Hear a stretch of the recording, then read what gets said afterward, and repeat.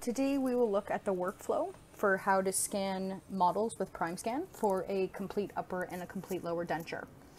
So if you wanted to use your Primescan as a handheld scanner rather than an intraoral scan, you can pour up your models as you traditionally would, and then you can go ahead and utilize your Primescan for actually scanning each one of those models.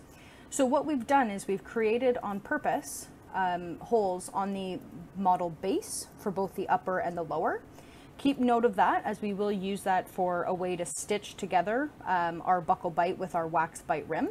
So with this workflow, somebody like a dentist or a denturist would, or a laboratory as well too, would essentially still create models and a wax rim the traditional way. So they would take impressions traditionally with alginate or PVS, pour those up into stone, and then have it mounted to be able to create your wax rim.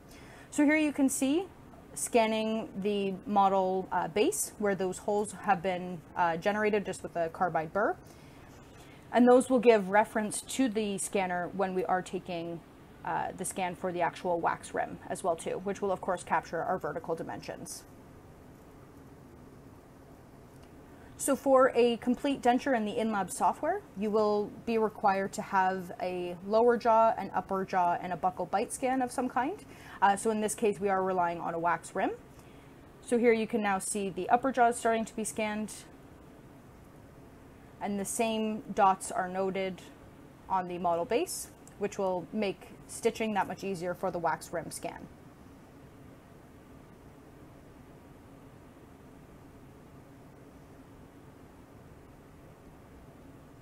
For the wax rim, if you instead had existing dentures that you were using as kind of your bite, it would still work the exact same. You would just basically articulate those onto the models and then scan those vertical dimensions that way. Here today though, we have a traditional wax rim.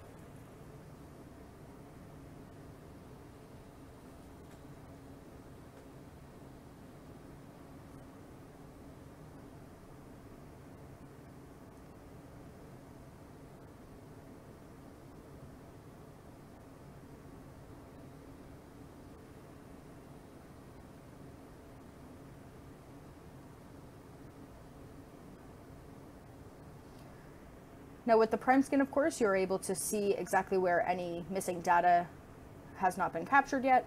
So you're always able to just go back to those same spots and fill in those details.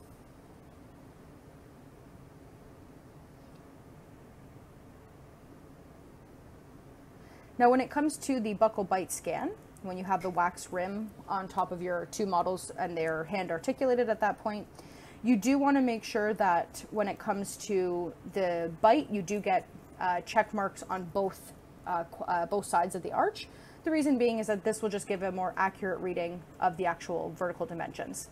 So here now you can see the wax rim has been placed onto the models, and we're purposely capturing those dots on the upper model, and then we're making our way towards the lower model. Same thing, we're reaching all the way down to those reference dots. Again, this just gives more detail to the system in order to stitch.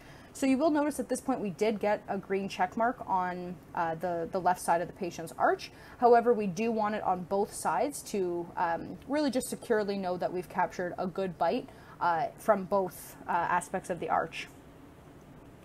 So at this point now, we've got our vertical dimensions, so we would be ready to proceed through to the Connect portal to be able to, of course, send to the in-lab software where we can then design our complete upper and our complete lower denture. So this has been scanning with the Primescan, scanning models physically for digital impressions. Thank you.